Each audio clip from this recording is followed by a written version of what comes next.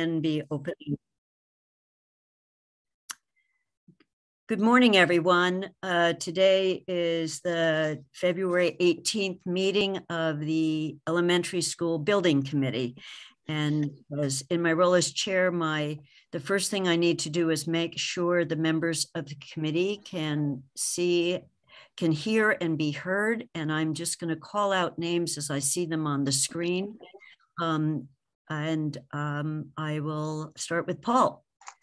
Present. Sean. Present. Jonathan. Present. Tammy.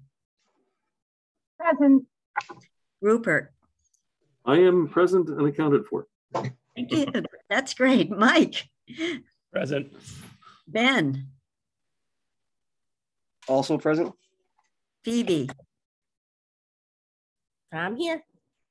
Great. And Alicia. Present. Great. So a few people will be joining us later, and I may just make sure they can be heard as they join. We have a quite full agenda this morning, and Margaret, maybe you can just pull it up so people can look at it. And then Margaret, I'm turning it over to Margaret for some opening comments, just to anchor everyone on where we are on the timeline. And then a quick review of what we're doing today and looking into the future. So Margaret, you're on. Okay, everybody. Good morning. I have the agenda for this morning, and I'm going to just recap briefly, but I'm going to start with what's at the bottom. So trying to give everybody a better sense going forward of what we're doing. I sent an email last night, which was an effort to kind of summarize a little bit, kind of ground you for the meeting today. But, in a nutshell, we're in this first initial phase, which is the preliminary design program, which is, due diligence on the buildings, reviewing and finalizing the ed program, beginning a list of the spaces that are required to satisfy the ed program, and identifying the options that are going into this first submission. So the meetings that are coming up, so we are meeting again on the 4th and on the 11th. And I won't go into detail, but in a nutshell, it's summarized here. At the next meeting, we're really going to be looking at the alternatives. At the 11th meeting, we're going to be reviewing final alternatives, which is just to say which options are we going to study, and probable cost or estimated cost. It's a very high level conceptual cost because obviously there aren't drawings really to look at. Those meetings are sandwiched in between other meetings that are going on, 2 school committee meetings. And then we have a target date for the submission. So that's kind of the big picture. Once that submission is, we're going to start this next phase, which is called the preferred schematic report, which is moving towards the preferred alternative. That submission is due to the MSBA in the end of June. So we have about 3 months to kind of figure out what it is, figure out approximately what it's going to cost, and for you all to make an official vote on it. So this first phase has a lot of interaction with the school committee because it's the school committee's role to look at the program, at the educational program. But it's going to be, once we get to the PSR phase, it's really going to be fully in the building committee's charge. So there's been a lot going on. I'm not going to go through the details because I summarized some of the background last night in my email, but just to go into a little more detail about what we are going to do today. So Donna's team is going to talk about the preliminary space summary, which is one of the components of this preliminary design program submission. They have begun to study what those options might look like and want to talk about some of that. Jonathan's going to give us a report on the net zero subcommittee. And if we need to, we can sort of go back and take a look at the priority and criteria matrix. So that is kind of the overview. There are a couple of invoices to look at. I sent you all this morning if you want to be able to see them on your screen. And that is it. So with that, I'm going to turn this over to Donna. Okay, and I see, and Margaret, I see Sean's hand is up. So I'm just, and Okay. people just raise your hands if you want to jump in. Thanks, Kathy. I just wanted to confirm. So is March 4th the first time sort of a professional or cost estimate from the designer will be revealed or presented? Yeah, Yes. that's correct, Sean. So with that, you know, we understand everyone is so anxious to see the costs, and they're not really, they're order of magnitude right now. We like what you'll see that we haven't really drawn anything, and so we are engaging our professional cost estimator, A.M. Fogarty, who is going to take the information that we have, which is pretty much going to be on a square footage cost because we don't have all the detail yet. And he's going to take a look at market conditions, any specific or unique criteria pertaining to your project. We don't have the sites fully developed, but we know a little bit about the sites. So we'll take some of that into consideration, but it hasn't fully been vetted. So yes, but we have started that conversation with him. And even though it's cost per square foot, you know, there is a lot of detail that goes into it. So he needs about a week and a half, 2 weeks to pull together even just an order of magnitude. So I know some people have been like, well, give us a range of what the cost per square foot is. And no, that sounds great. I'm patient. I'm not in a rush for it. There's a lot of sort of a lot of people are. There's a lot of you know, informal estimating going on, and I just want this committee to know and the public to know that the first time we'll get a sort of professional estimate is that meeting, and I think that's what we should be focused on. Thank you. We've been working to get a lot of fact finding, and and maybe that will just I can start with that conversation. Is the last couple of months have been fact finding, understanding the educational program needs, understanding what the town's desires are for net zero and other requirements. It's not just about net zero, understanding a little bit more about the site, the traffic, etc. So we have to go as deep as how many staff are going to be in this building so we can fully understand how big the parking lot needs to be, right? So I do want to say thank you to a lot of folks that have been working behind the scenes, and especially Mike Morris and his team, because this first phase has really been heavy lifting on their part. So with that said, if we're good, we'll just jump into the ed program. If that's can okay. I jump in for 1 second? Kathy, do you want to see if Simone can be heard and Oh, absolutely. Thanks, Mike. Simone, I just want to make sure you can hear and be heard. So if you just indicate that, it'd be great. I can hear and be heard. Welcome. Thank you. So I think Tim's in charge of the presentation. I have the screen to share. I will do that now. And you know, as people, to the extent they looked at their email late last night, I sent out what were very preliminary slides. So this is the official set, and we will be posting these. Right. So go ahead, Tim. So the first process, as everyone has alluded to, and we've stated before, we're in the preliminary design program phase.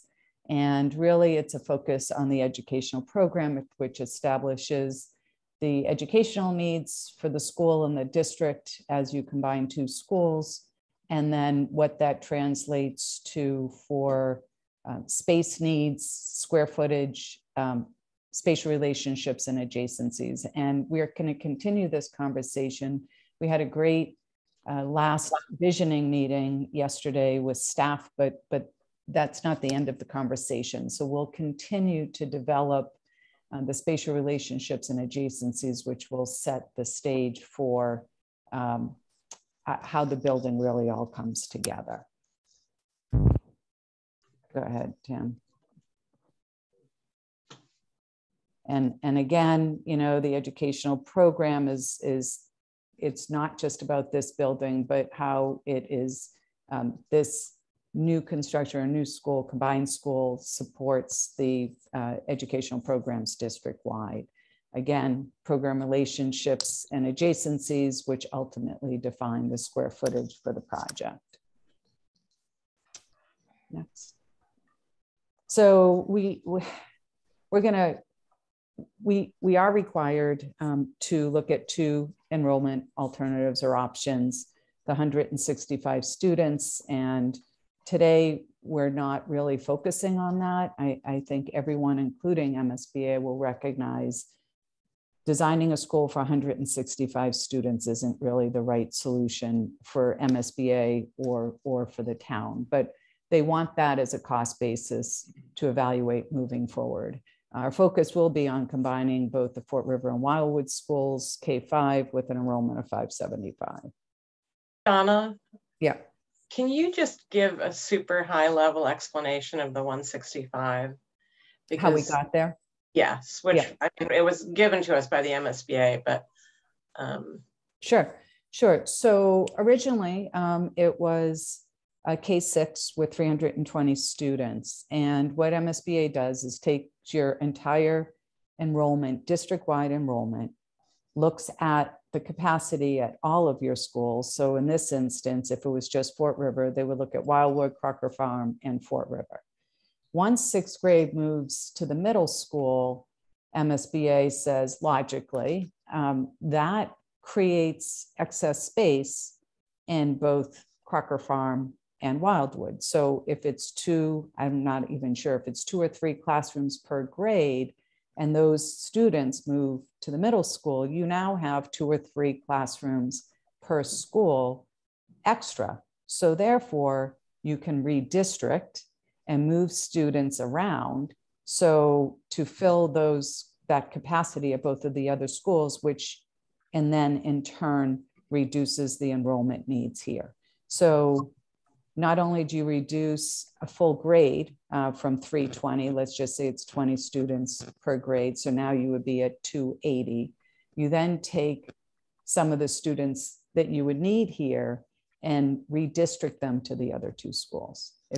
And that's how we came up with that. I know the MSBA did issue a revised enrollment certificate that does need to be approved, signed, and sent back to them. So we have that officially now. Thank you. And I would just want to add for context. So this came up there's a kickoff meeting for the process with the MSBA, and they brought this to the table and kind of announced they were doing this. So there were some eyebrows raised, they explained their thinking. But since then, we've gone ahead and processed the paperwork based on what they are offering the community. And just to add to that, the reason why they modified it was because the school committee has voted to move the 6th grade to the middle school. So I don't want to say it was our request, but we did ask for that a K-6 model doesn't work anymore based on school committee policy. Yeah, it was taking that action and sort of making it logical within their the way they think about it. Right. Okay, so we're going to focus on the combined 575 K through 5. All right, Tim. So at the very beginning of the conversation, we take what the district's class size policies are, and there's a range for the lower grades K through 1, 2 through 3, and then 4 through 6. We're keeping 6th grade in there because that's where we are right now, recognizing down below that we don't include the 6th grade in the calculations. So for Fort River only at 165 students, you take that total enrollment divided by the 6 grades, and you arrive at an average class number of students in a grade across K through 5. You take one of the class size policy numbers of number of students in a classroom, And we took a middle of the road of 19 for the younger grades 2 and 3 at 20, and then 20 for grades 4 and 5. You take the number of students divided by the number of students per classroom, and you arrive at the total number of classrooms required per grade. So for the Fort River only, you have 1.42 to 1.35 and 1.4 classrooms per grade. Obviously, you can't do a half-size classroom or split the classes like that, so you round up. So for a Fort River only 165 K through 5 school, you would need 2 classrooms per grade at a total of 12 classrooms. And then you apply the same principles for the combined Fort River and Wildwood schools, and you'll see, taking the same parameters, that you really need 5 classrooms per grade. And I'll stop. Donna, Yeah. As soon as you finish, I just want to recognize Allison has joined us and make sure she, sorry to interrupt. No, thank you. So what you'll see here for the combined school of 575 is the requirement for 5 classrooms per grade. And we've played with the numbers as far as class size policy, 21 students, 22, 23, 24, and it really doesn't change the narrative until you get to 24 students in the upper grades, where perhaps you only need 4 classrooms per grade. But what that does is you're already at your highest end of your class size policy, and should enrollment shifts change and or you've got a larger grade, or a bubble is what we call it, comes through, you're going to exceed your class size policy before you even start.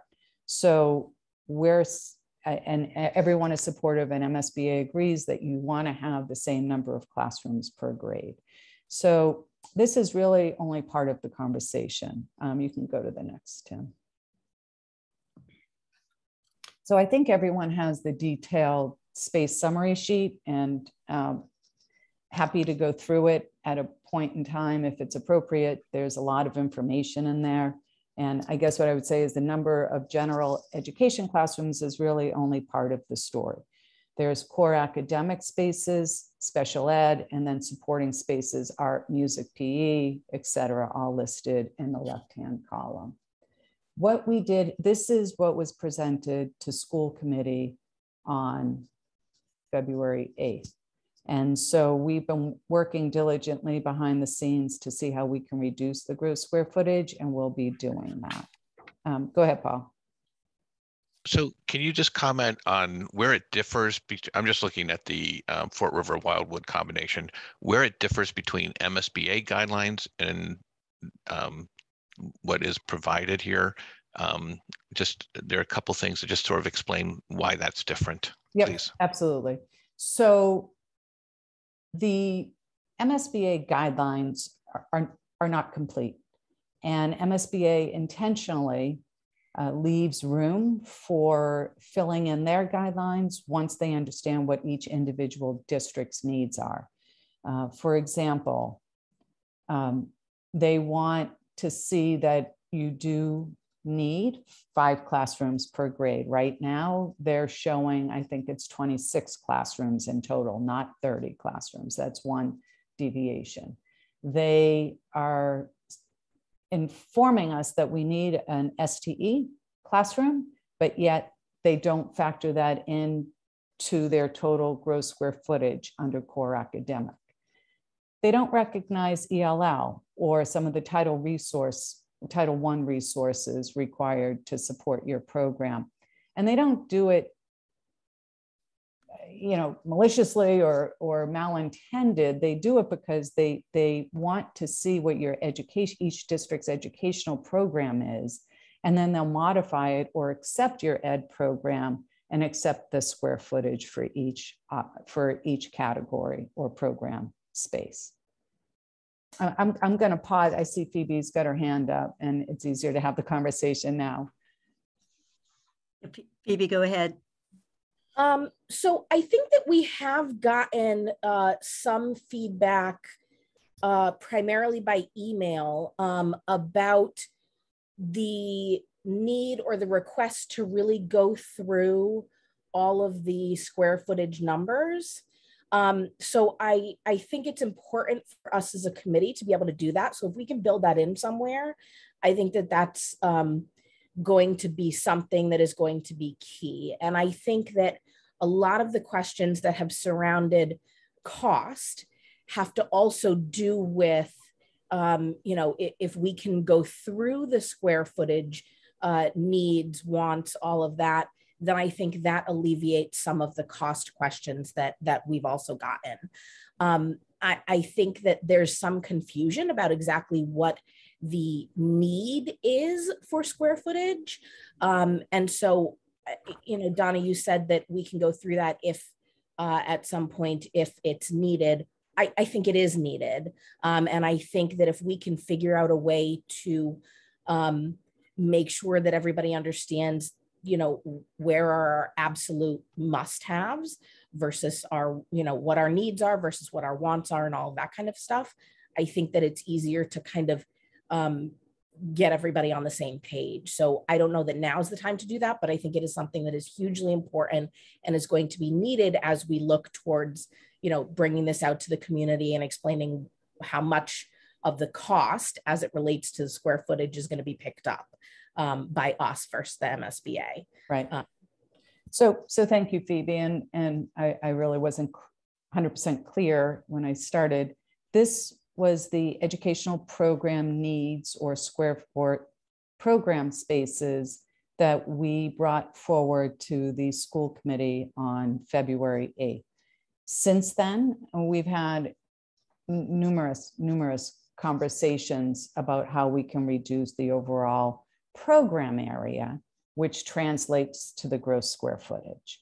So we have another meeting with school committee on Tuesday night. And if anyone wants to hear those conversations, I think that would be really helpful for a lot of you to see the thought and the conversations that go behind all of these program needs. But this is not the final number. And we're continuing to work to see how we can best achieve the educational program and the most efficient square footage. Mike. I said Mike's hand is up. Yep.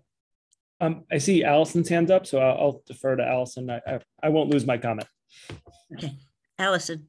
Yeah, I just want to emphasize, because I have been seeing some of the conversations that have been going around in terms of the square footage. And I understand the want versus need, but I also want us to understand that when people are saying what they need, and then it's described as a want, I don't know if that's actually fair to our children. So we have a very complex student profile that needs to be met by these spaces. I think that if we are going to do this well, I'd like us to highlight where the student needs come in, because if we start saying, well, we'll just combine this, you know, these kids can work together. Well, no, the reasons why things are being described the way they are is because there is a need. It's not what is an ideal request. So I just want us to honor some of the things that have been requested in understanding that people have been functioning under combining and making compromises and seeing the outcomes of that when you see things don't go as well as you know they could go if you saw children able to have the spaces that they actually need. So I just want to emphasize that there's a reason why things are being described the way they are, and it's not because people have an abundance of wish list items that they're trying to. So I just want to make sure that's said. Thank you. Thank you, Allison. Mike? Thanks. I'll be brief. I'll try to be brief. Not easy for me on this topic. So I think there will be, as Donna said, there'll be a school committee meeting on Tuesday. We'll be presenting some reductions in square footage based on the feedback we've received. And I think we'll be getting to a draft that's below what the town estimated when it was looking at square footage compared to other projects. I don't know how the school committee will respond to that. I'm not going to put Ben on the spot. He's here as one member. And all those will be on our website later today, for our meeting on Tuesday. But I also think when we think about cost, there are many, many cost drivers that aren't about square footage. And I think sometimes the conversation gets a bit myopic on that.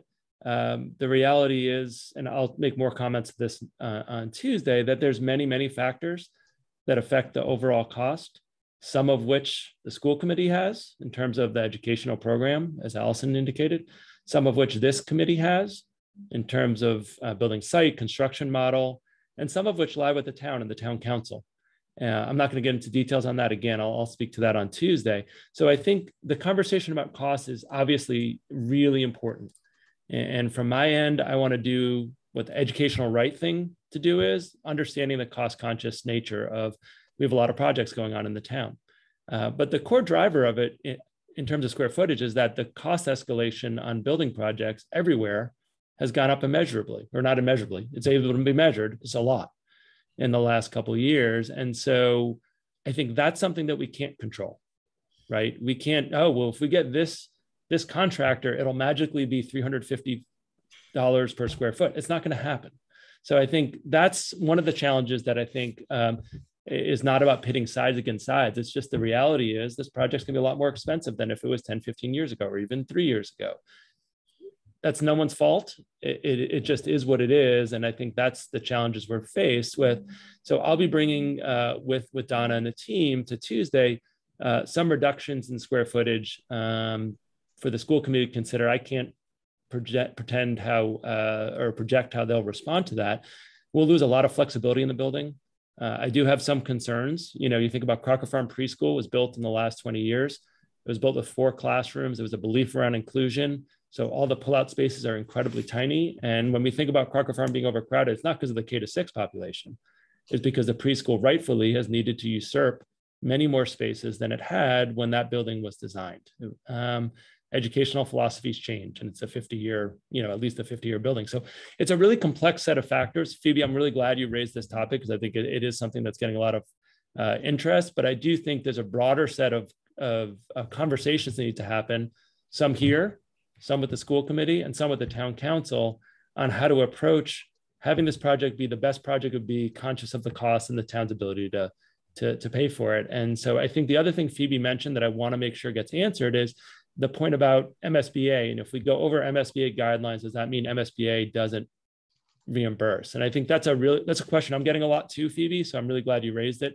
I see your hands up, so I don't want to take more time, but I wonder if Margaret or Donna could address if there are square footage that does go over the guidelines, does that mean automatically it's not reimbursable?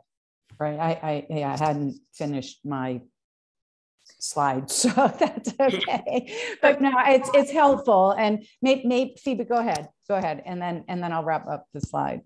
Yeah. I was just going to say thank you for doing that after I speak. I was just wanted to also sort of quantify what I said and then heard back, in that I don't think anybody is questioning what our children need. I want to be very clear about that. I mean, I have 3 kids. I would never question what my children need. And I wouldn't expect anybody else to either. My husband and I own a construction company, so I get those costs as well. What is important to me is that as a committee, as a school building committee, as a school committee, as town councilors, or whoever else has to be involved in all of these things, that we are individually and as a group abundantly clear on what the needs are and where those things are going, where and how they're going to be implemented. Because as we've seen before in this town, if we're not abundantly clear on those things, we are not, I think everybody feels like, yes, we need a new school, but we have to get to a point where everybody, whether they have children or not, is on board with this. And that, regardless of whether we think it should be, that a big piece of that is going to be expense. So we have to be very clear so that when we do get community members asking us about this, each of us individually and together can say without any question, here are the needs of our kids, here are the needs of our staff, our teachers, our administration, everybody, and here is why it needs to be this way.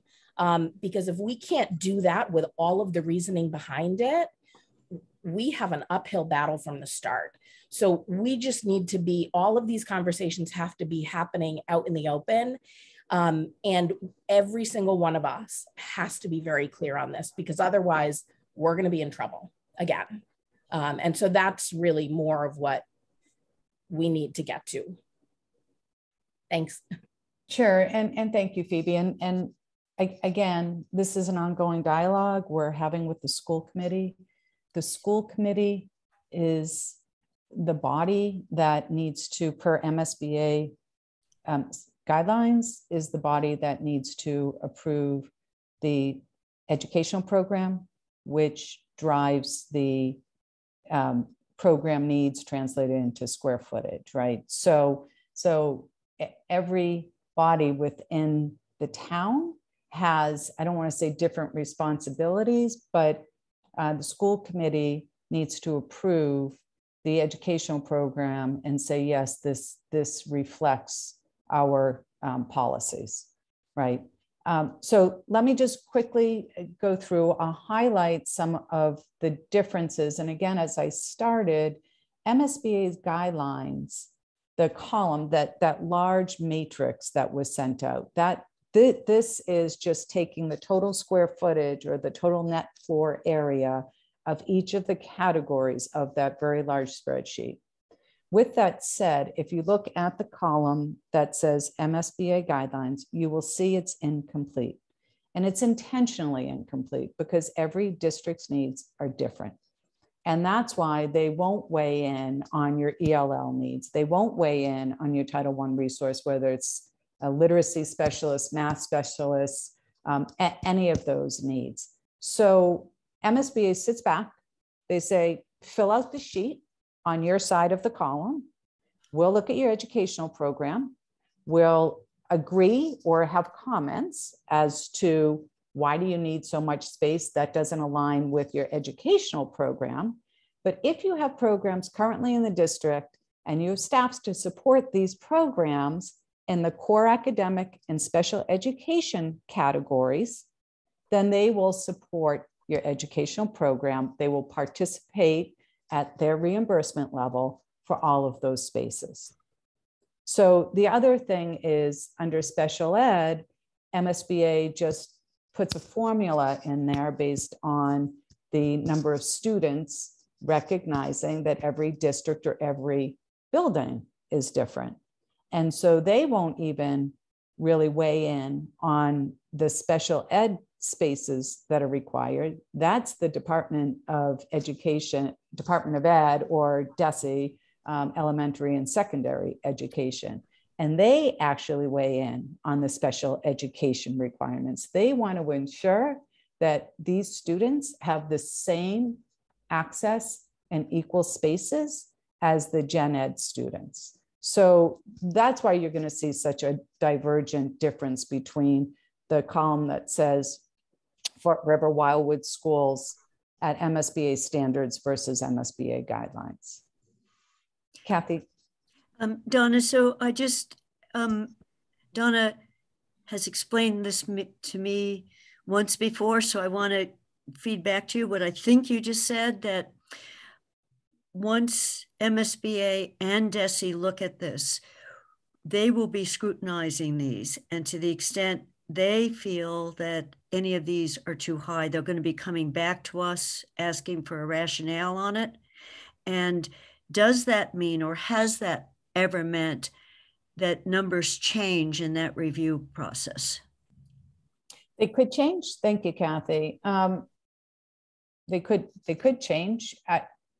In our experience with MSBA, they'll ask for clarifying questions.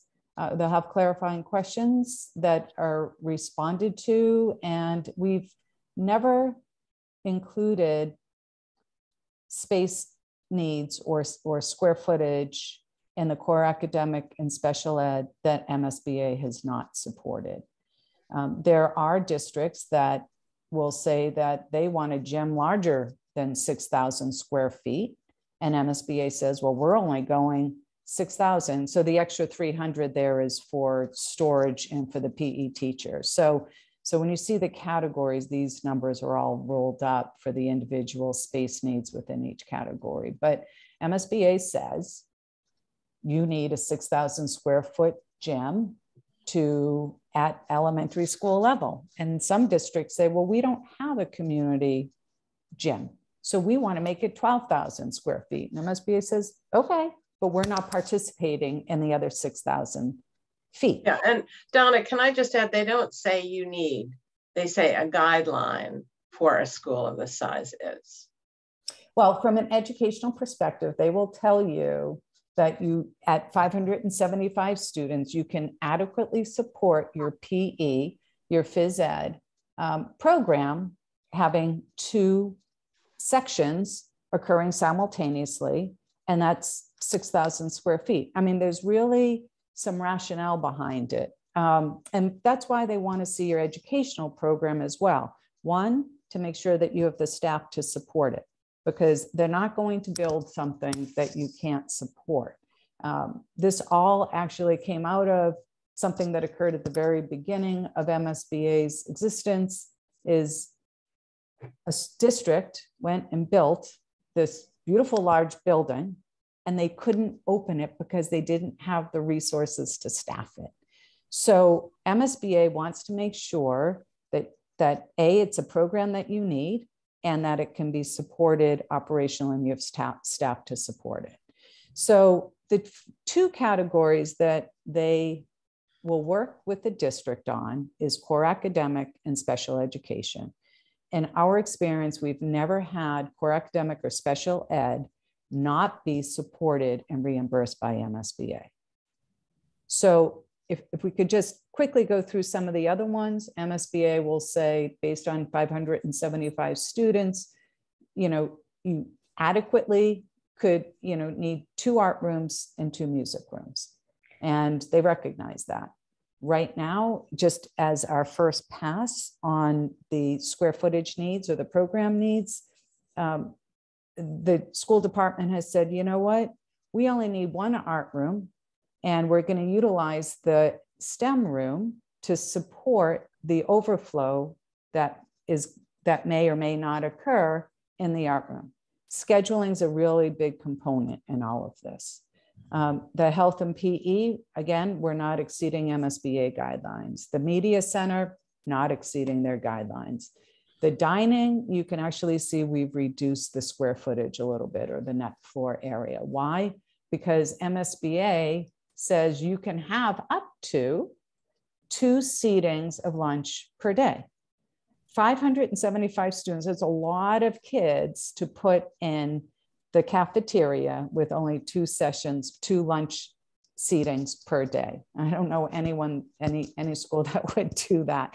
And so again, school department said, no, we have 3 seatings per day.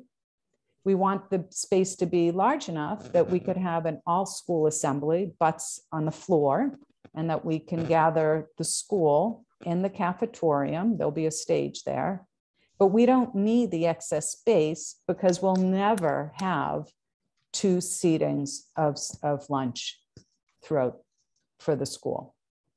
That's why those numbers are different. Medical and admin spaces, we're not exceeding custodial maintenance. We're going along with, we know that there's never enough storage or maintenance spaces throughout the project, but we maintain and stay within those guidelines. And then the other thing, the other thing that comes up is you end up with your subtotal program area. So you'll see for Fort River, based on the educational program and the space needs, you have 75,843 net floor area, which is the spaces inside the building.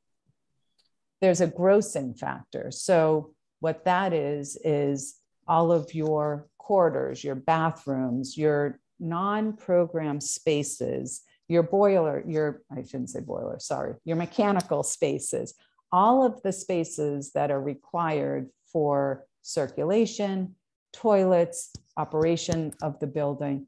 That now has to be factored in as you figure out how big the overall building is. MSBA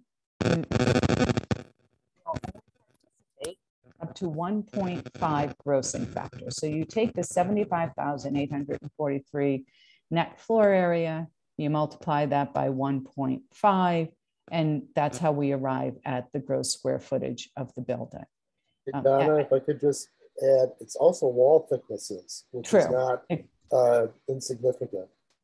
So, you know, and as we think about thermal insulation, et cetera, and the walls get thicker, right? That's part of your grossing factor. I mean, it's everything. It's what it takes to provide a physical space.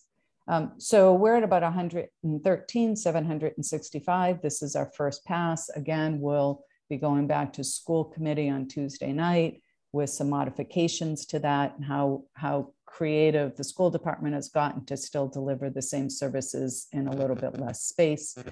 The MSBA guidelines, again, if you look at their spreadsheet, you'll see that they, for whatever the formula is, doesn't necessarily work depending on the number of students, but they were saying that, you know, you only need 85,000 square feet of space. But that's based upon just the guidelines up above. That's not taking into consideration your specific needs. However, MSBA also goes on to say, don't listen to the grossing factor that's on the spreadsheet. Will support up to 1.5 grossing factor. And that is really the lowest that we can really go. Again, recognizing everything, as Rick even pointed out, the thickness of the walls. Our goal is always to get it to 1.4999 and come in shy of that, but it's extremely difficult as you build in all the circulation, the services. It has to be completely accessible, right? The corridors need to be so wide. It's extremely challenging to arrive at a gross square footage less than 1.5. Rupert, you can call on him, Donna. Great. Thank you. Hi, thank you for this. This is very helpful. I'm curious, my understanding is that the MSBA is expecting this to be a 50-year building and that they require us to build in future capacity. How does that figure into this whole process? Thank you. Good question. And that is one of the responses that we'll have. I'm not sure if it's at PSR or at schematic design, but they are going to ask where your future expansion can occur. You can look at it two ways, Rupert, three ways maybe. The first one is you see that we calculated 5 classrooms per grade, and we have utilized a lower class size, part of the lower number of the class size policy, right? So if I'm just going to pick on 4th and 5th graders, if they're saying it's 20 to 24 students per classroom, if you increase that to 23, 24, you're still within MSBA guidelines, right? So let's just say that's 4 students per classroom at 5 classrooms per grade times 6 grades.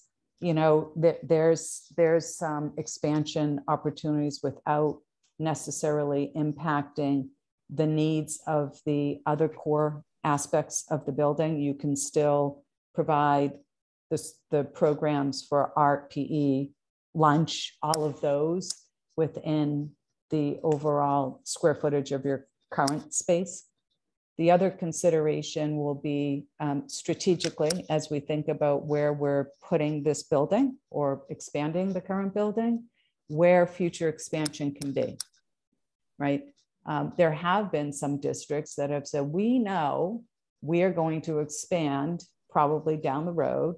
So we're consciously going to ask you to design the cafeteria a little bit larger now, so your core spaces can accommodate future growth.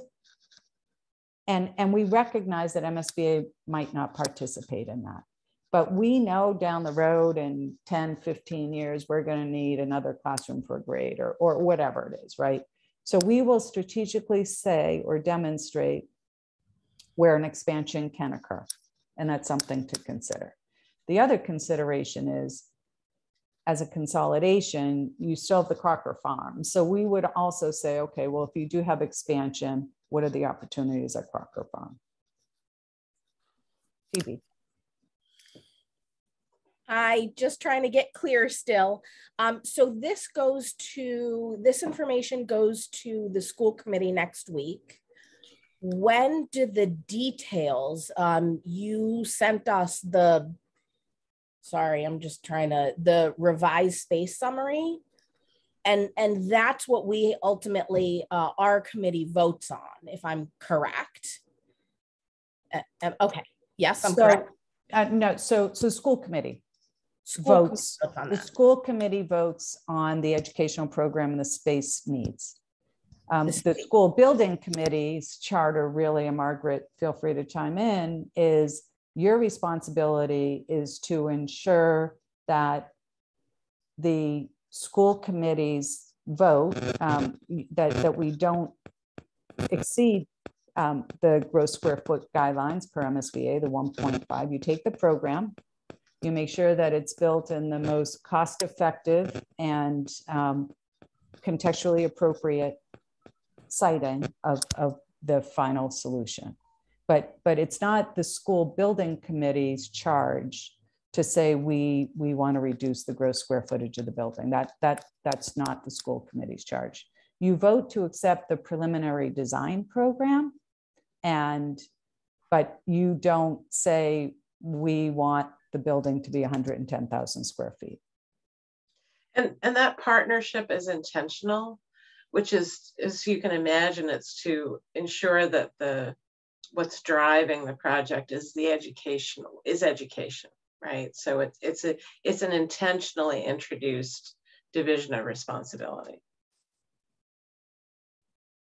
So, but Phoebe, you will, within the charge of the school building committee, right, select a renovation, addition, or new construction, or what site, what you feel is the most cost-effective solution, working again in tandem with other partners such as the Net Zero folks and other charters or desires or bylaws of the town. So once that's why we needed the educational program first, is to make sure we're building a school. We're not building a rec center. We're building a school, and MSBA wants to make sure that the building supports your educational program.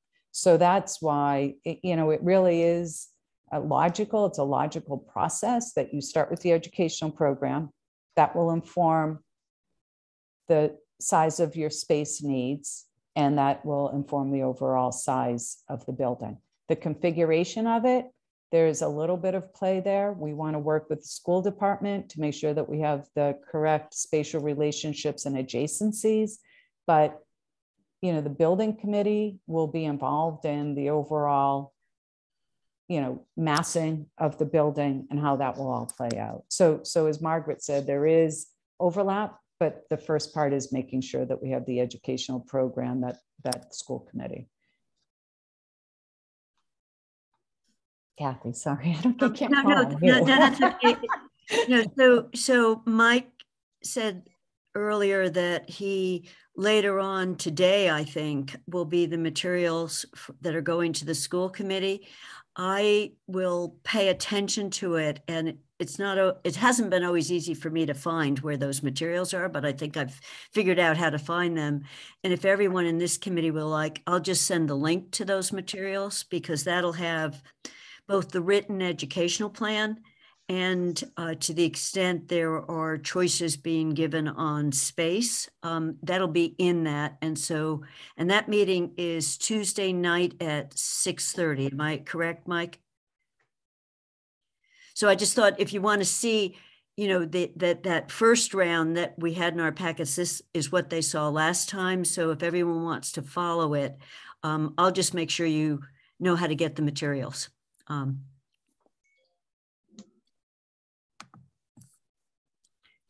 So I know we have some other fun stuff to talk about. Do we have any more?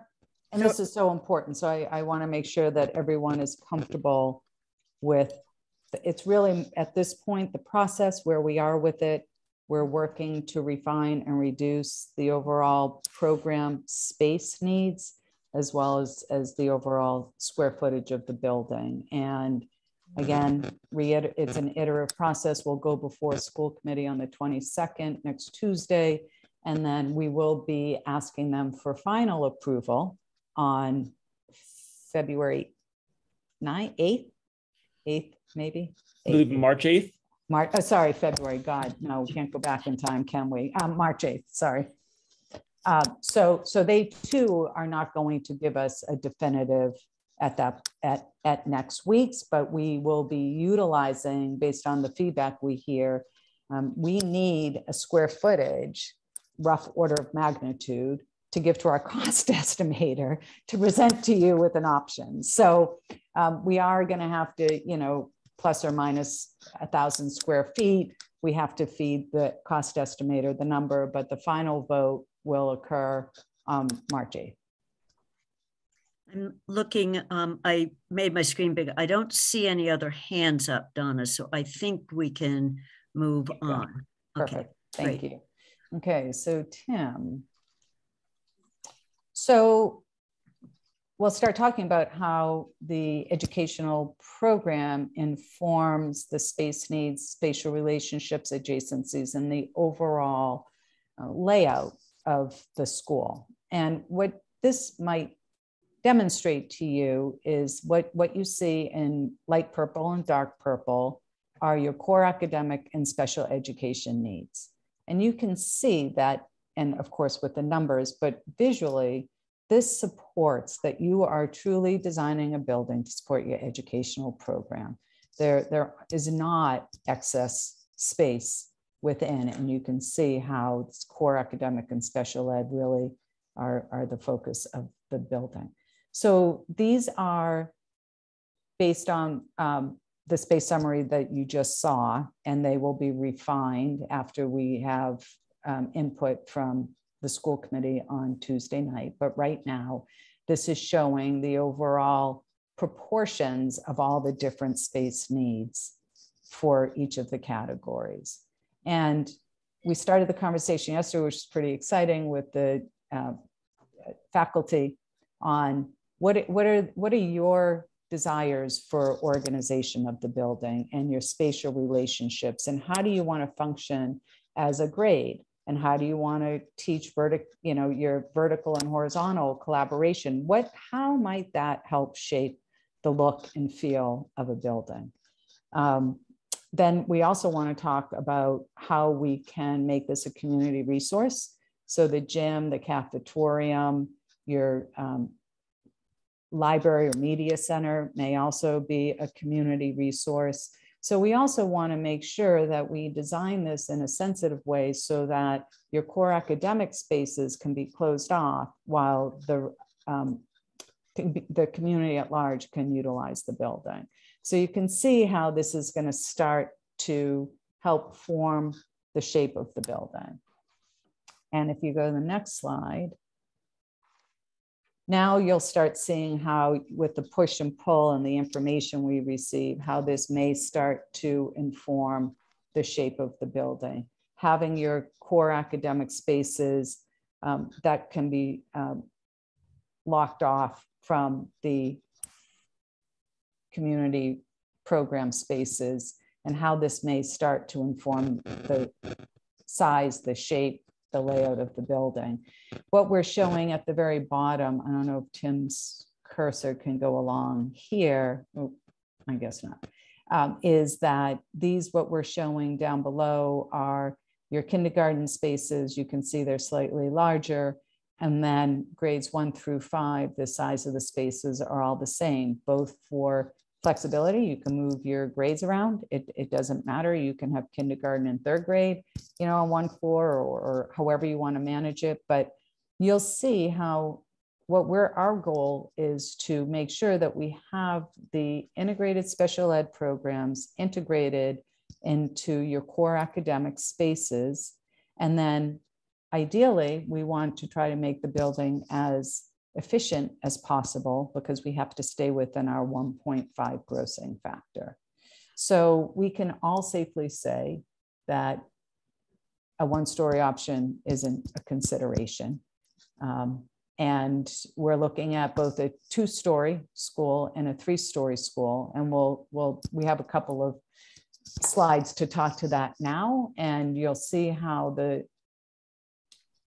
number of stories will impact the site as we look forward. But maybe I'll just pause and see if anyone has any comments about how, this is the thought process, how we actually start arriving at laying out a building. Everyone wants to see options. Okay, Tim, you it's all you.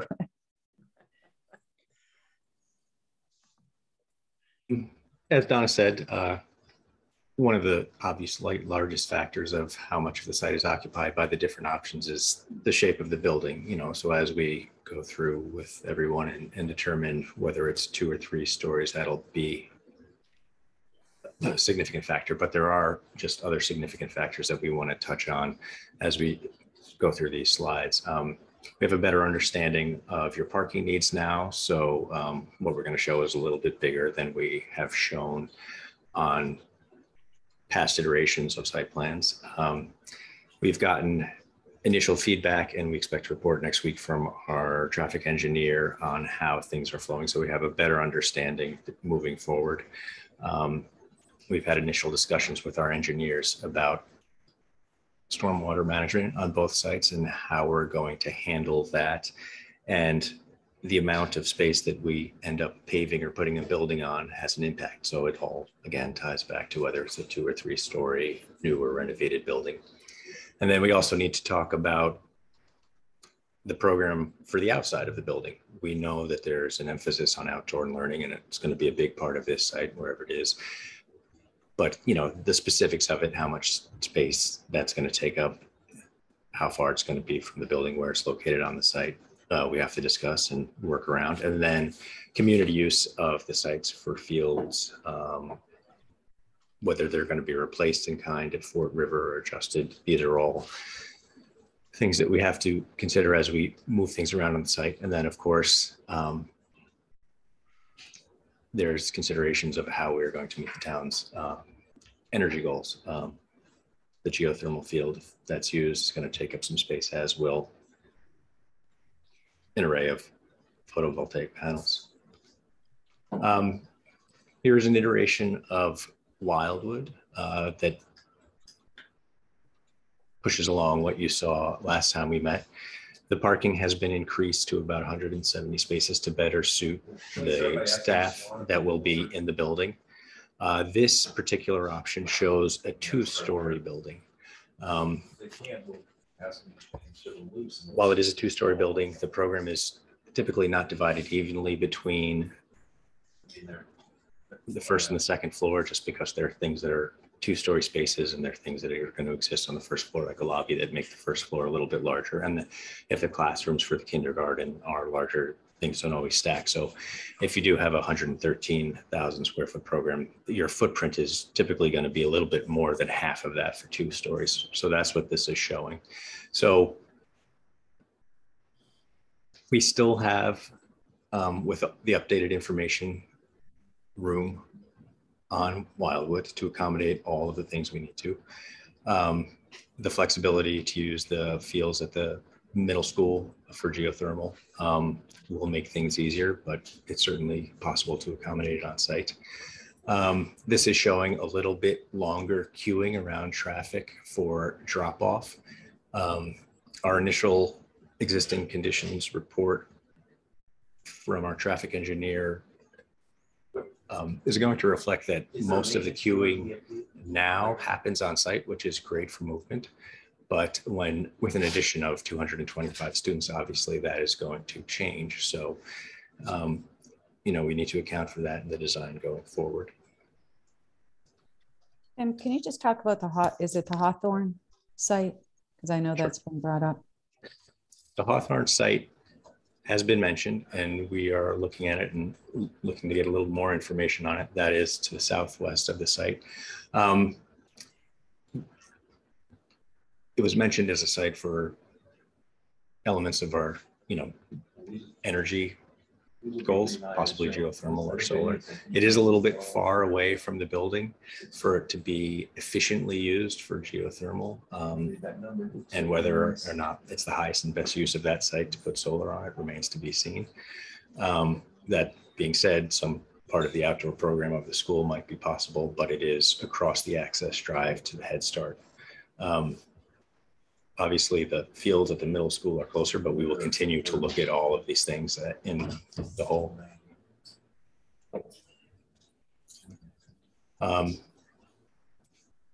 This is a 3-story footprint on the Wildwood site, 10,000 square feet smaller than the 2-story footprint. All of that space then gets turned back to the site for use, more circulation, more outdoor play, more outdoor learning, makes stormwater management a little bit easier, and changes your perception of the site. Sean, you have your hand up. Just when we look at all the options in the future, is there a significant cost difference when we're talking about how many stories? Or 3-story, or is it more efficient to do 3 stories versus 2 stories? So there are multiple factors that are, in terms of cost, that are driven by the footprint of the building. So starting with Fort River, the soil conditions are such that a 3-story building would have higher loads on foundations. And that might be the threshold, if you will, for going to either the more specialized, deeper foundation system or some sort of requirement to improve the soils, be it rammed piers or something. The short answer is there could be costs associated with a taller building on the soils that we have at Fort River. There's also the question of stormwater management. Both of these buildings, once you reduce the existing building or take it off the site, the amount of impervious area is lower than the existing state. And so this is a redevelopment. And then if you were to increase the impervious area on site, the onus for dealing with stormwater increases. So you have to contain more of a storm event. So there's costs associated with, as we go forward and evaluate the options, we'll have to think about all of those factors, and that'll be built into the budgets that we see for the options. Thank you. And then Tim, I think there's also considerations for energy use, right? There's less envelope, there's going to be less insulate. There's other factors that will play out when you look at a 2-story versus a 3-story option that do have cost and other project goals as we look at it. Jonathan has his hand up too.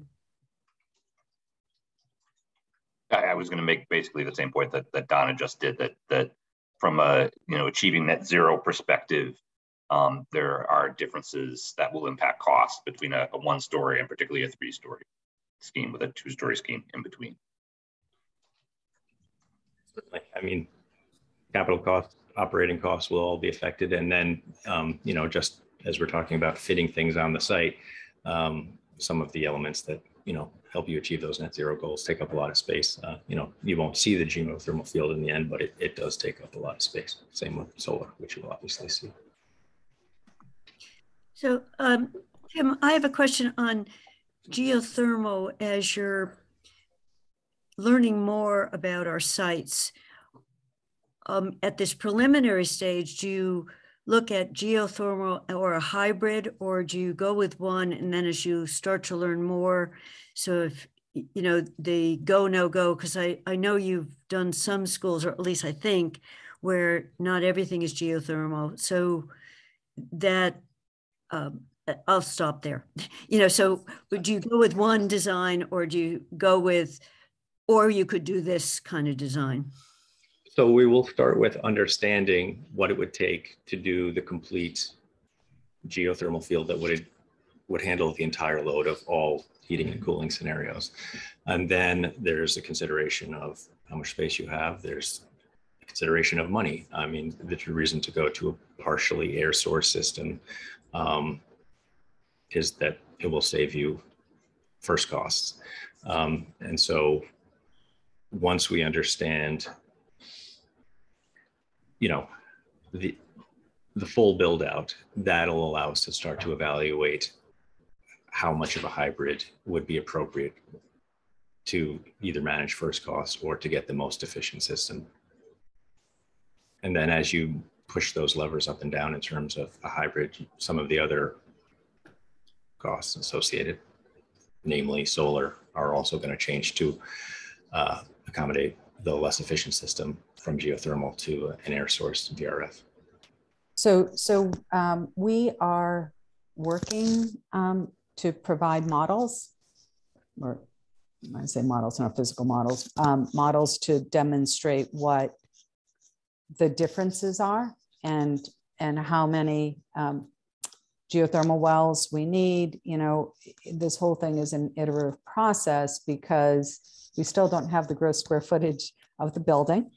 We now know what the school operations are and anticipated community use needs are, right? We know the building isn't going to shut down at 4 p.m. There's, you know, needs for evening and weekend use as well as summer use for summer programs. So all of these are going to help inform how much energy is required to truly run the building or run the school, which will then help inform us on how many geothermal wells you need, taking into consideration the unique aspects of each site and understanding what can be generated on each site. So the quantity of the wells that would be required to support the energy use for the building. And then we'll also look at, again, as Tim said, is there kind of a diminishing return on the geothermal wells where maybe we don't provide all of the geothermal to support the peak load of the building, but perhaps what is the most typical use of the building. And then the air source could supplement that for the peak times. And maybe there's a diminishing return in cost on that. So that's what we're weighing now, that we'll be having that conversation with the net zero folks as well. Paul. So when you are looking at siting the building, do you site the building and then say, now where can we put the geothermal? Or do you say, look at it as a whole saying, oh, we should move the building so we can fit more geothermal in? I mean, geothermal is not a done deal. Obviously, it's just one option and it's a cost component to that as well. So I'm just curious how you go about doing the site plan.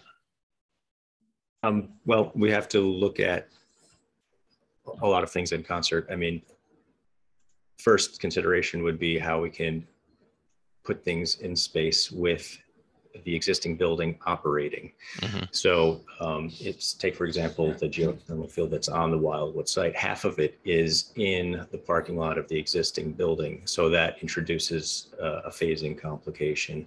You know, things would have to be shut down, and halfway through the field, the operation of the existing school parking lot would have to change. Or, I mean, we'll also consider options where you could put the new building in place of the demolished Wildwood building, but that introduces the need for swing space to the equation. So, I mean, sort of a roundabout answer, but we have to look at all of those things at the same time. Yeah. So your first cut, let's keep the building, let's not build it on the same footprint as the existing building, that because that eliminates a major headache for us. So let's try and site it so we can keep the building operational, and then you start to work from there. Yep. And if that works, that's the best case scenario.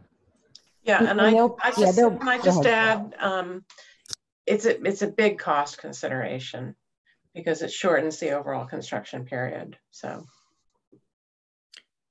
Jonathan? Margaret said exactly what I was going to say, that you know, as this is a holistic thing that they have to kind of grab onto. And, you know, one of the drivers for cost beyond, you know, how much does a square foot of roofing cost these days is how long does the project take? And that siting and that phasing greatly impacts cost. And just to add to that, it's our understanding there is no available swing space in town to relocate either Wildwood or Fort River schools. So we would then need to provide temporary housing for the students while we demolish the building and build new, right? So the kids still need to go to school, I think. And people would say we're not going to go remote for the 2 years that it takes to build the building. Yeah, I understand. I'm just trying to understand your hierarchy of decision making. That's all I want to know. Yeah, thanks. Thank you. Know, and you'll see the multiple iterations, and your input is incredibly important. And as all of the information becomes available to us, the design is going to shift. An important consideration, for example, is how are we going to effectively, or the best that we can, move the cars onto the site so it doesn't impact the traffic on the road, right? So circulation is really important as well. And of course, we always start with the orientation of the building. So your input and observations will be instrumental as we start looking at all of the different ideas. And also, we haven't fully explored if building the building into the hill as, again, so it's really helpful to have different eyes looking at this. We haven't fully explored what that impact would be if we could take advantage of building the building into the hill, for example. Just I would like to say that, you know, these footprints are based on diagrams that we know that work on your understanding of your program, but we haven't really talked about adjacencies. We haven't talked about entrances, all of the things that could completely change the shape of this footprint. And we are essentially getting to understand all of the variables, the size of the things we knew, that we need to make the decisions moving forward, and seeing what can work and what cannot. And then as we, you know, paint the site in broad brush strokes, we'll be able to focus in on, you know, options that you can really evaluate with a fine tooth comb moving forward.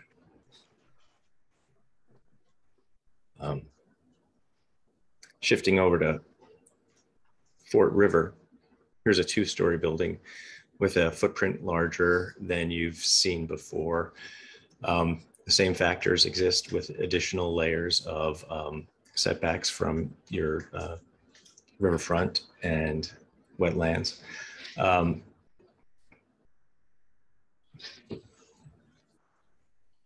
This has only a few more parking spaces than currently exist on the Fort River site now. So there's very little chance, if we go with a new building, that we will exceed the current impermeable area. So that's a good thing.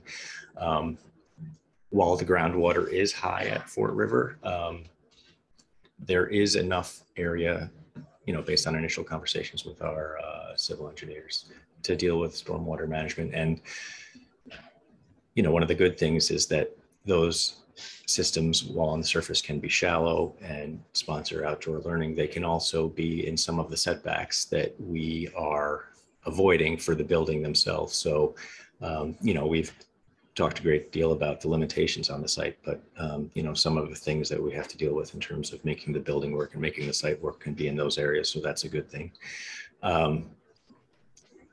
So there's a lot of flexibility there. I mean, as we move forward, we'll look at this site in a lot of different ways. You know, some of the parking shown here is a little far from the building. We can move that to the north side of the building to get it closer. And as we fully understand the community use of the fields, we may change or move what we show for baseball and softball. Those are simply replicating what is there in kind, but have a discussion with the district or Parks and Rec to better understand what actually has to happen. This site plan will certainly evolve. And then without changing any other factors, this diagram shows you the difference between a 3 and 2-story building on the site. Kathy.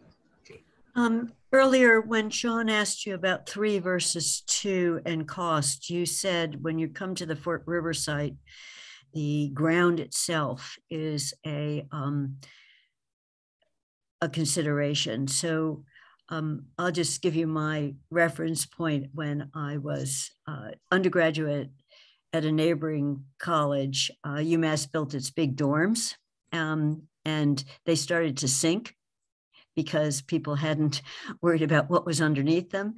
So is part of what you were saying is that you have to do more work under the building if you're at the Fort River site? So just say a little bit more about that, whether it's water or the soil composition. It is the soil composition. So the Fort River site is in a river valley. So the soils are clays and other soils that are spongy and don't have the bearing capacity of either rock or other types of soil. Fort River is fill to the south, which might have to be replaced, but most of it is glacial till, according to the geotech reports, which is permeable for water and has high bearing capacity. So it's not necessarily the water, but the composition of the soils at Fort River that might inform the cost of the foundations. That's not to say that the water doesn't introduce its own set of issues, but in terms of the foundations, it's the composition of the soils. Jonathan? Just to chime in a little bit more on that. And while there may be increased cost, the difference between building a 3-story building on that site versus a 2-story building on that site versus a 20-story dormitory, they aren't necessarily as significant as if you were building many multi-story building, but it is cost. Okay. And can I just follow up, either Jonathan or Tim, on Tim, you said the water matters. So again, do you have to do more at the foundation level or under the foundation level on this site than you would have to do on, and I know I'm getting a little bit into the weeds here, but just your initial thoughts that you do on a Wildwood site?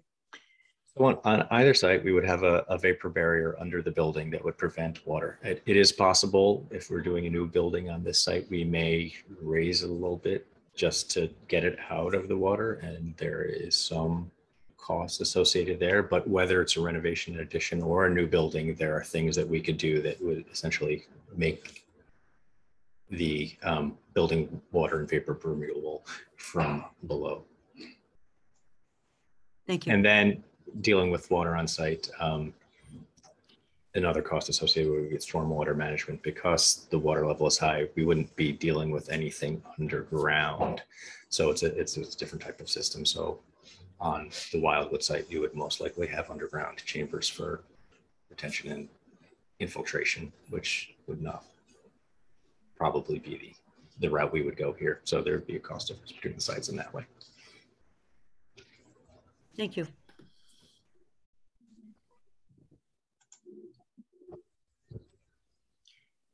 I'm not seeing, there's Mike has his hand up. And so I just had a quick question. These are initial diagrams, so I want to be conscious of that.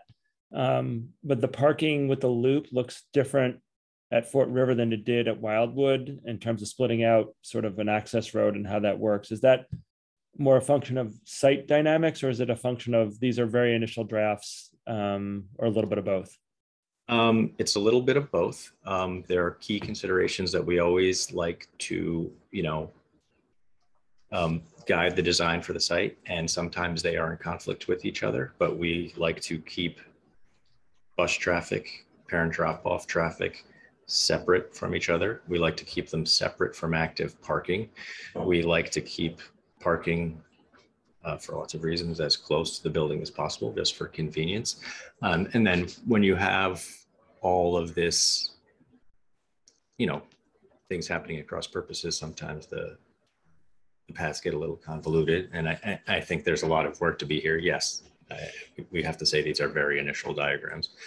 But, you see some, obviously the extra loops are to provide queuing and drop off distance that will make traffic flow a little bit better and keep it off of the street where we know we're next to busy intersections and we don't want things to back up because that's problematic. Thank you, Tim. That's really helpful. I appreciate the explanation. Tim, just to add to that too, even though these are so preliminary, as we are looking at how they sit on the site and also to respond to Paul, we are looking at preliminarily where it makes sense to have the main entry, how the building might relate to outdoor spaces. If we plan on the larger spaces in certain areas, such as the cafeteria, how does that relate to the playground? So even though these are so preliminary and they're just shown as a white outline on the plan, there's some logic to it. And as we continue the design process, it is going to be a series of pushing and pulling, especially as we gather more information below grade on each site. Yeah, I mean, and some of the opportunities of this site actually make it hard. You actually want there to be a back door. You want there to be a loading dock separate from everything else. I mean, one of the great things about this site is you have a terrific site in every direction. I mean, it's almost hard to locate the loading dock. So that's the sort of issues that we're working with. And again, just to add to the entire conversation, we will want to work with your public safety officials and understand a lot of communities want full access for emergency use around the building. And how does that play in? So again, we want to hurry up and get there, but at the same time, there's so much fact finding and understanding. So it will be interesting to see how this all plays out. These are our initial thoughts based on information that we've gathered over the years and working with many districts, taking into consideration, we haven't even received the full report back from our traffic consultants, right? So, and we're just recently learning how many parking spaces are required. So it'll be interesting to see what the final solution is on either site.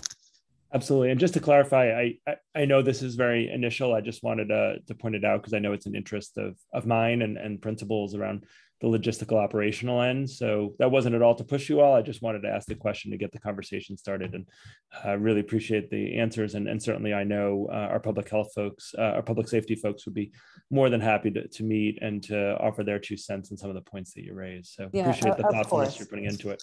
Yeah, and sometimes just like anything, putting something out there, it has to work regardless whether it's the final option or the first thought, right? So, but this is where hopefully once we get past PDP and PSR, this will really start shaping. This is when the fun part starts. So, and I think Tim, you had a couple of others as it related to. Yeah, we're just going to show the same factors at play as it relates to renovation addition.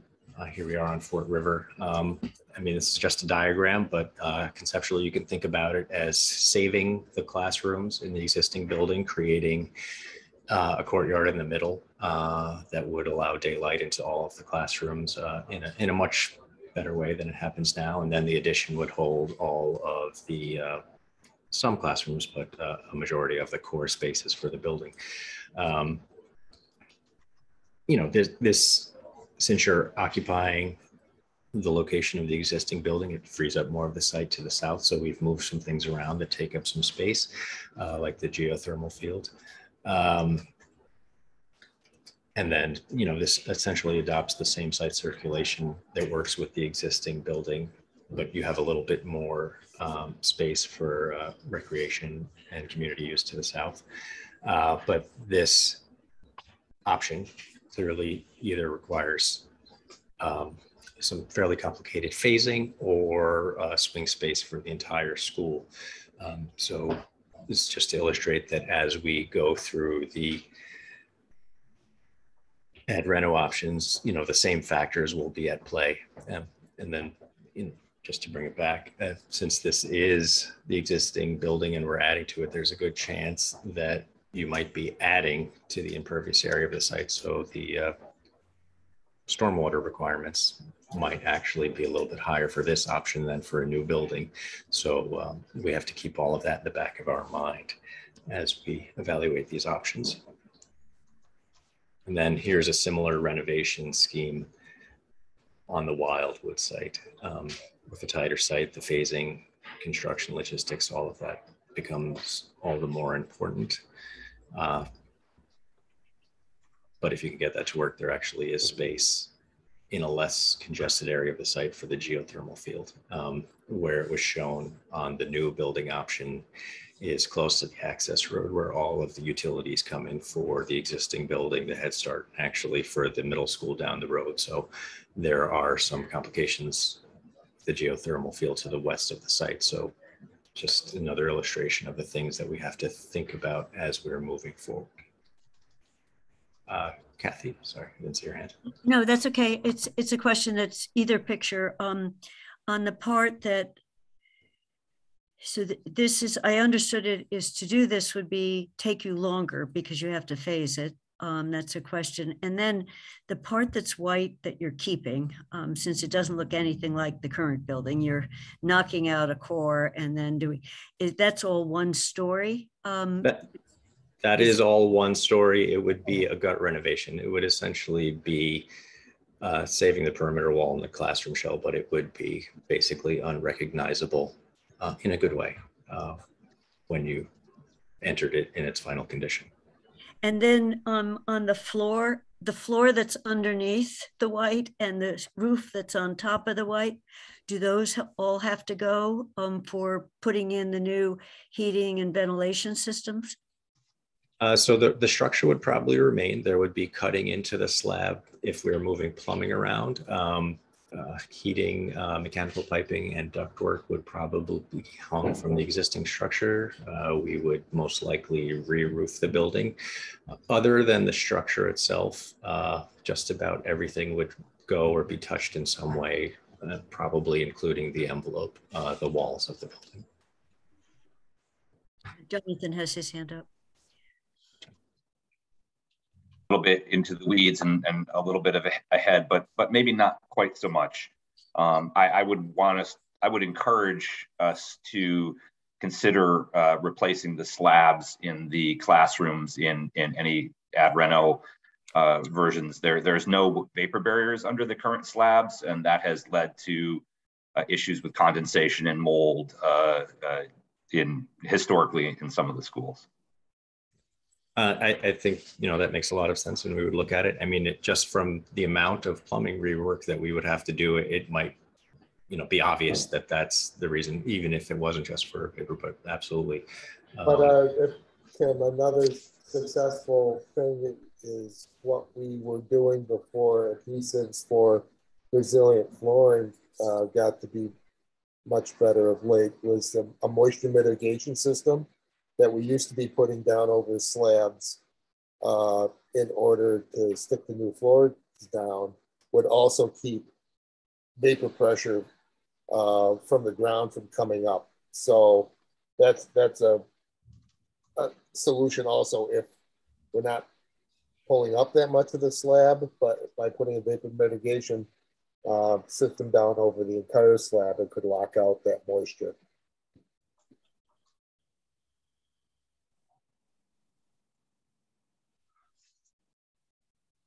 Thank you. I'm not seeing any other hands up. Those are the options that we have for today. As we get into the next meeting, we'll have a full complement of options that will be priced and evaluated and eventually for you to decide on. But this was just to give you a flavor of, you know, how the pieces are moving and our continuing understanding how it's developing of all of the big pieces, the parking, the traffic, building size, you name it. Yeah, and just to add to that, as far as the preliminary design program is concerned, you know, the basis of design is probably going to be more important because we don't have anything really truly designed yet when we're obtaining costing. And as part of the MSBA process and the interest in the community, we'll continue to vet and explore both a renovation, addition, and new construction options fully to make sure that we have the most cost-efficient, shortest duration of construction for each of the options, recognizing that a reno ad is just going to have to be phased because we have no swing space for the students. But all of that will be vetted once we have the program needs and the hierarchy of what goes where from a spatial relationship and adjacency perspective once we get through the PDP. So again, as Tim said, this in no means has been flushed out, but we actually were pretty excited when we saw this reno ad option because it will transform the building and create actual walls and proper teaching spaces for the students while preserving a good portion of the building. So I think I'm not seeing it. Yeah, Phoebe, sorry. Oh, Phoebe. Okay, sorry, Phoebe, your hand is up on your door and I didn't see it. No, oh yeah, I know, sorry. So so the school committee, excuse me, is going to theoretically vote on the educational program and the square footage stuff according to today's agenda on the 8th. Am I correct about that? Correct. Okay, and then we are scheduled to then on the 11th meet and review the sort of quote unquote final design stuff. I put final because it says it in there, but I can't imagine it can be final. Yes. Correct. So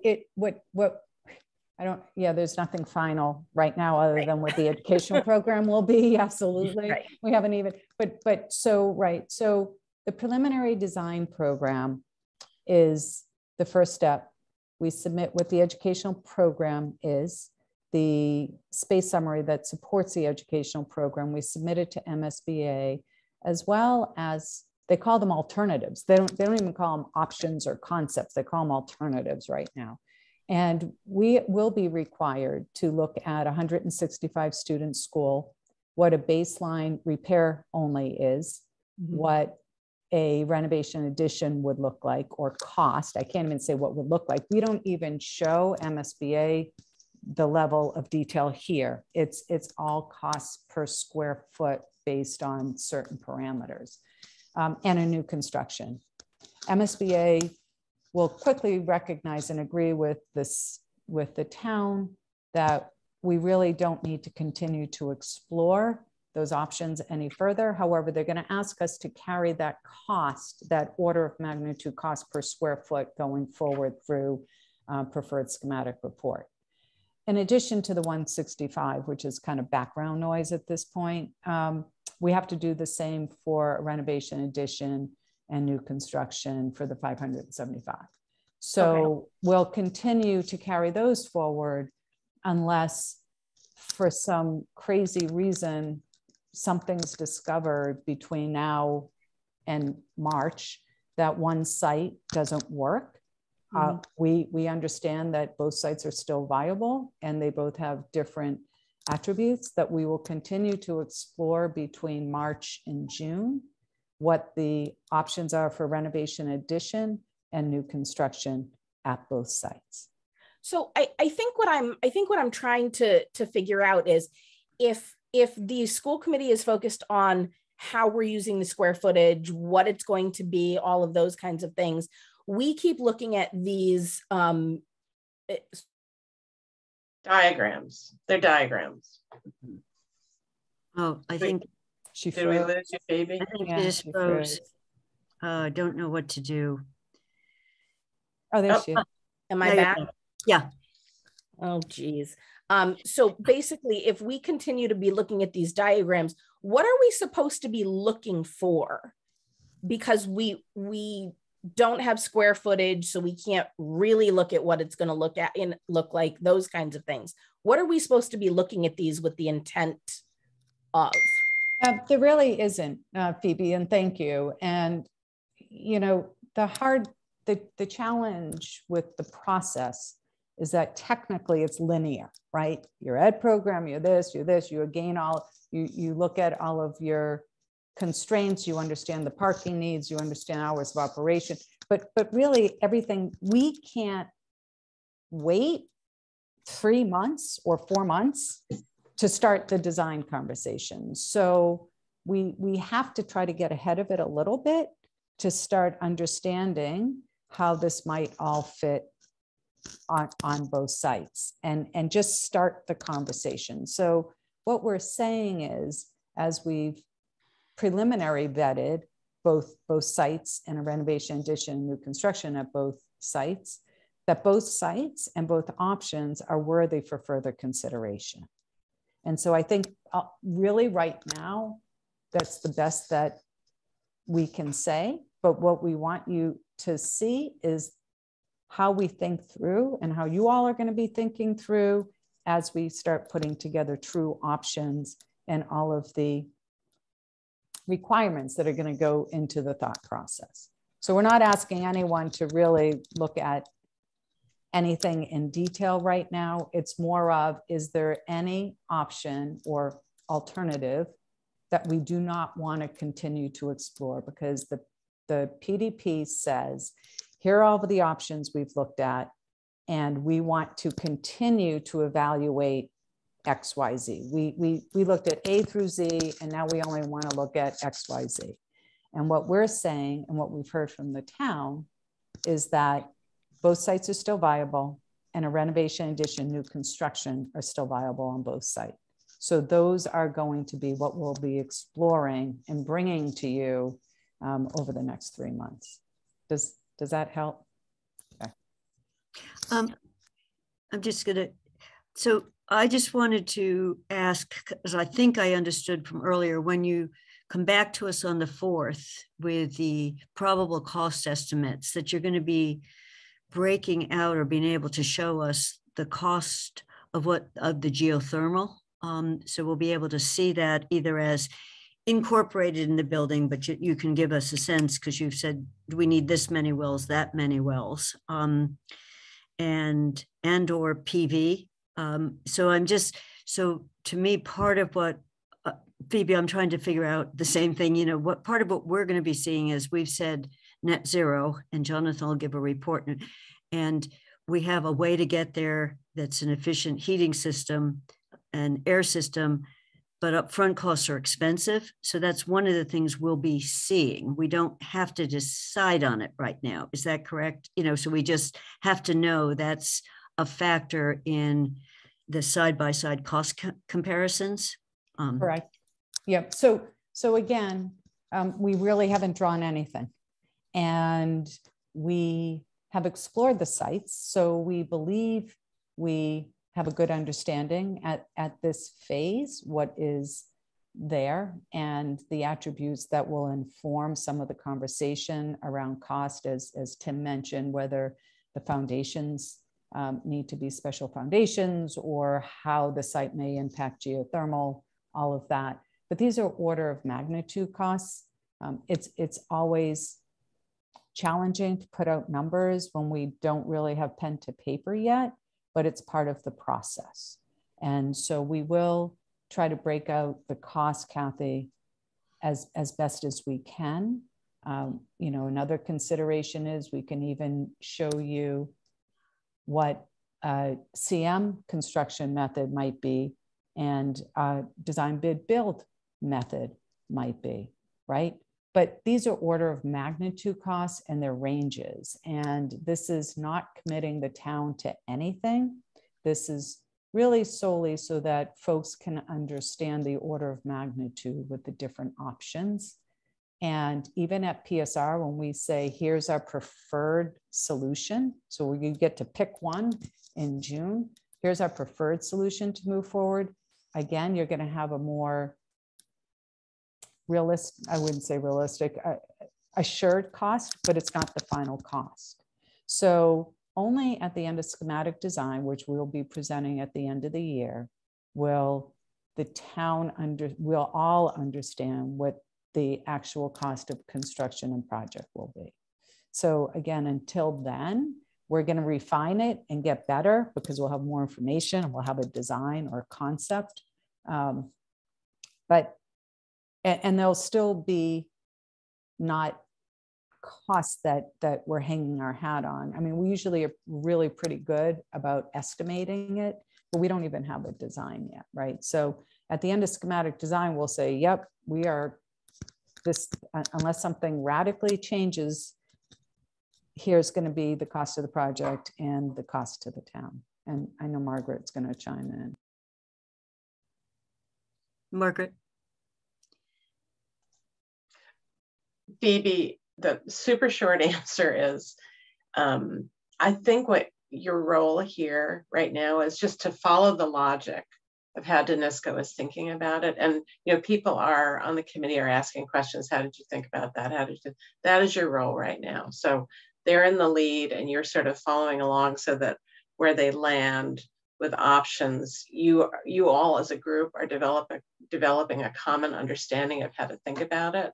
That's the task.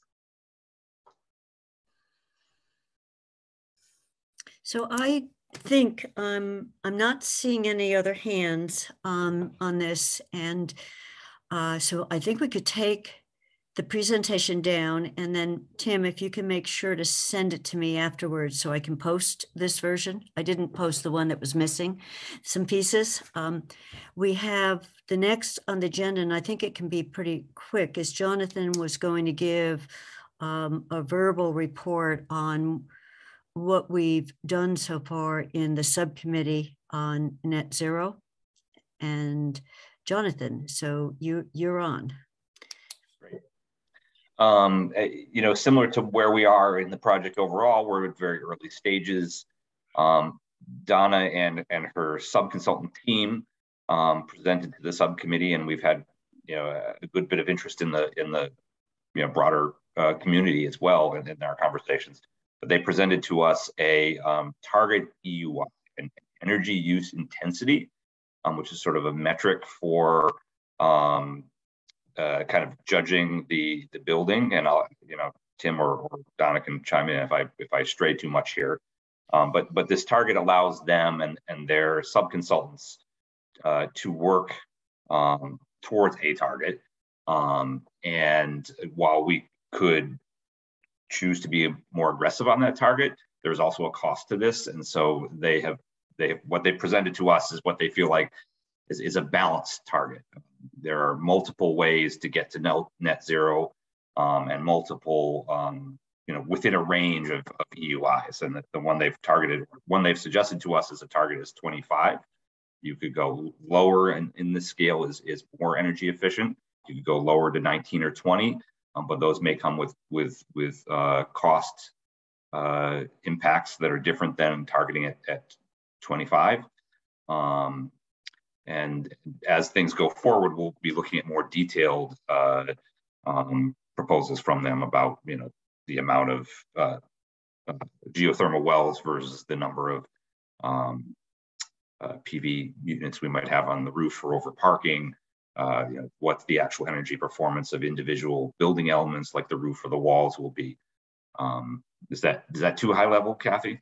No, I think that works. And We have posted the design team's consultants that are experts on this have given us some terrific charts. And I just want to make sure everyone knows that we are posting all the materials. And so if you go on the town website for the Elementary School Building Committee, there is a set, the subcommittee is sitting there with the presentation materials. So it talks about how the energy and the efficiency of the building relates to how thick the walls are, how good the envelope is, what the systems are that are in it, and then ultimately the PVs. And I, as a person who doesn't know anything about it, I found the charts really useful. I mean, they helped me understand that. We are not really going to meet again until DONISCO says it's time for the next meeting, but that would be in sometime in March when they know enough more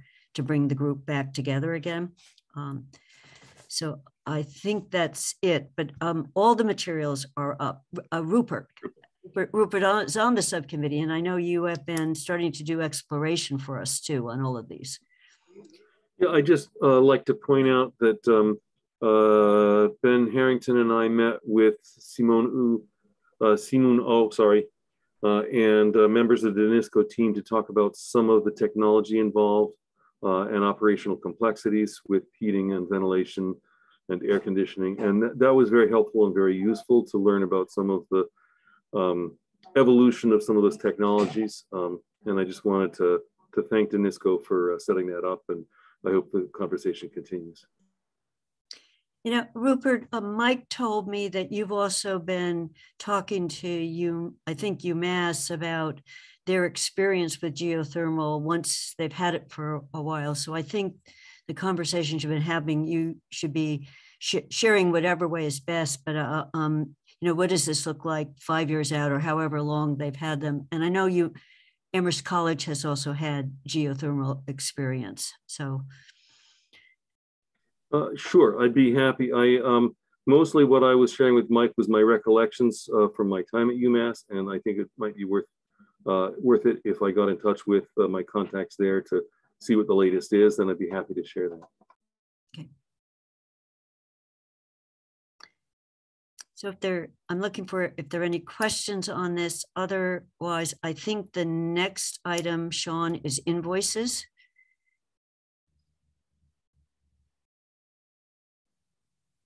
And we as a committee are approving the OPM invoices. There's another process that's working with the DONISCO invoices. So.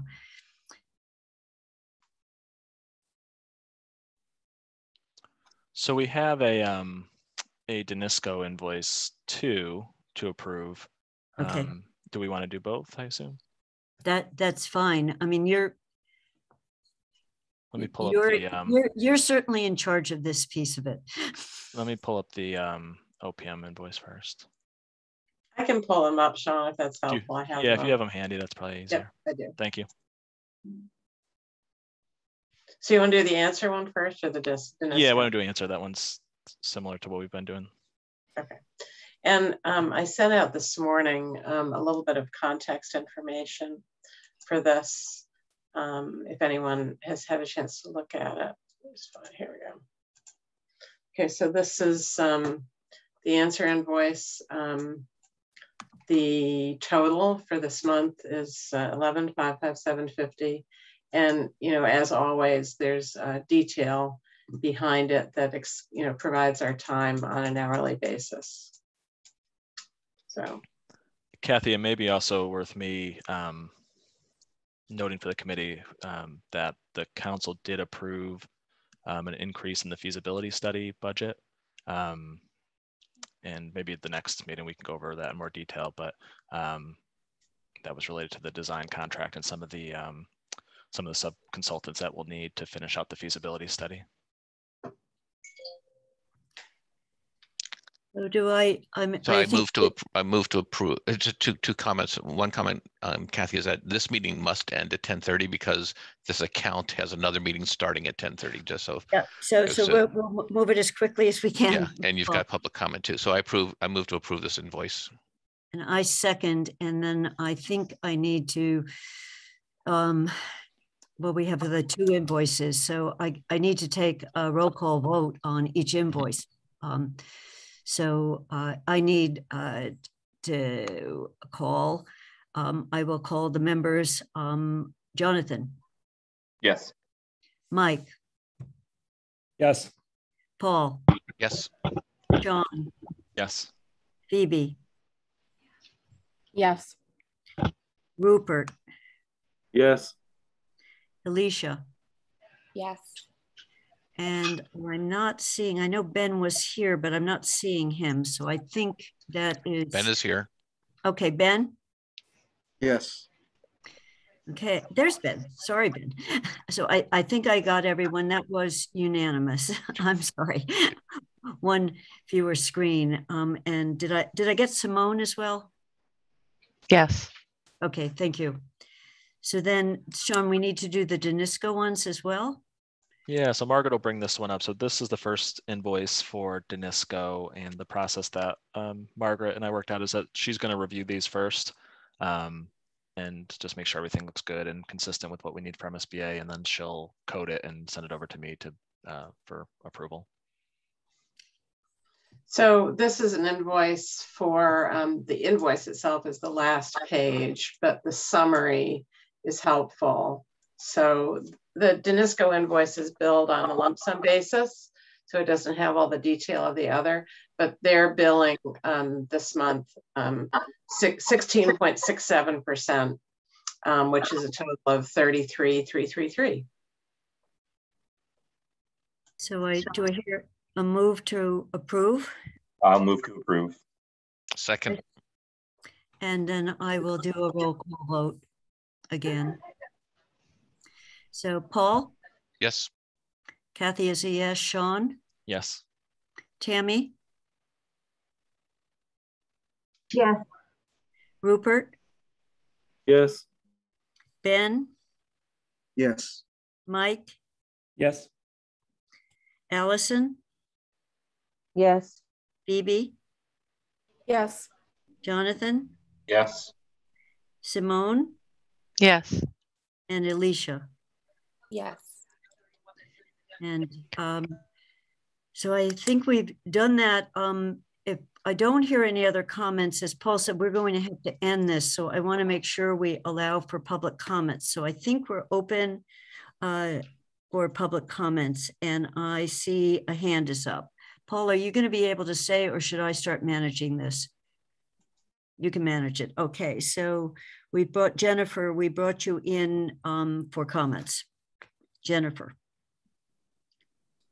Hi there, Jennifer Shalom, member of the Amherst School Committee. I'm not sure the school committee members are aware that it's our job to go over the detailed space summary at our next meeting. I know we had planned to go over it at the next meeting. I'm not sure the school committee members were aware that it was our job to approve it. I had been under the impression that our job was to approve the 34-page educational program, not the detailed spreadsheet with the space summary. So I know that now because I took the time to attend this meeting, but I'm hoping we can maybe just make sure that the rest of the school committee members are aware that that's what's going to be coming up at our Tuesday meeting. Thank you. Thank you for your comment. There is another, I think there was another hand up, Paul. There are three.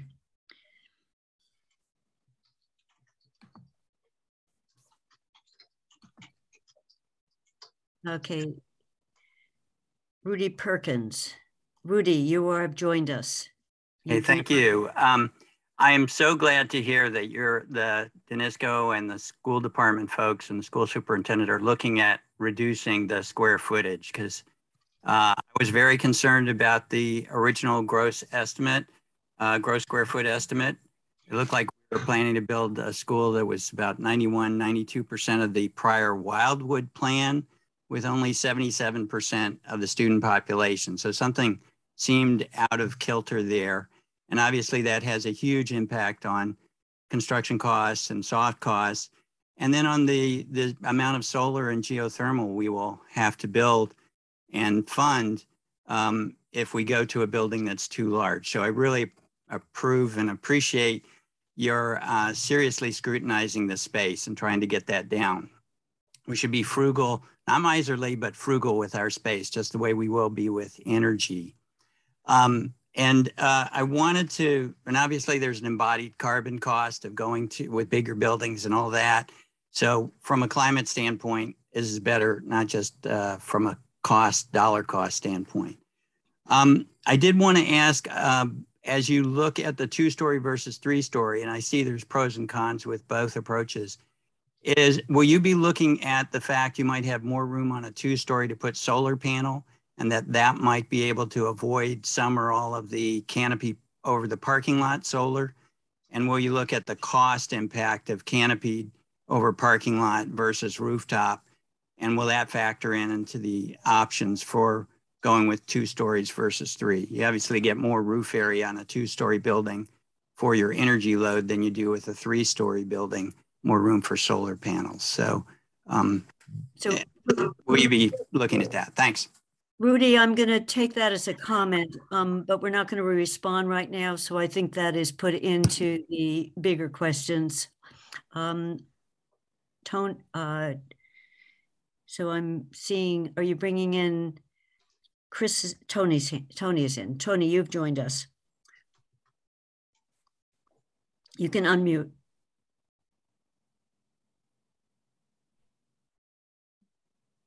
Tony, you're muted right now. Oh, sorry. When I got added as a panelist, it kicked me out temporarily, so I missed whatever was last said. So I just wanted to hark back to what Jennifer Shao just said. I think there's some confusion on the roles and responsibilities still between the school committee and the building committee around the space summary. I watched the school committee meeting, the last one, and the space summary, that slide that collapsed the categories, the core academic and special education and so on, was presented, but the detail was not. And although it was in the meeting packet, it was not discussed and it was not presented. And I'm concerned that there won't be a scrutiny of each line item to the degree that really is needed at this point. I'm totally excited about this school. I want everybody to be able to support it. I want an override to pass with 75 or 80%. And I want us to be a net zero school and not sacrifice any of the net zero for more square footage. And so I really want to urge, I was hoping today the building committee would go through the space summary line by line, the full spreadsheet. So it was disappointing that, again, we saw the collapsed slide, the summary slide. So I'm just concerned that the school committee is not going to do this work and doesn't think it's their responsibility. And then it'll be back to the building committee to vote to approve this and submit it in the PDP. So I don't know what the answer is because your next meeting's not for 2 more weeks. Maybe you could add another meeting and go through the summary yourselves as well after the school committee meeting. So it's more just an observation and a comment and a concern. Thank you. Thank you, Tony. And we have one more, Chris Riddle.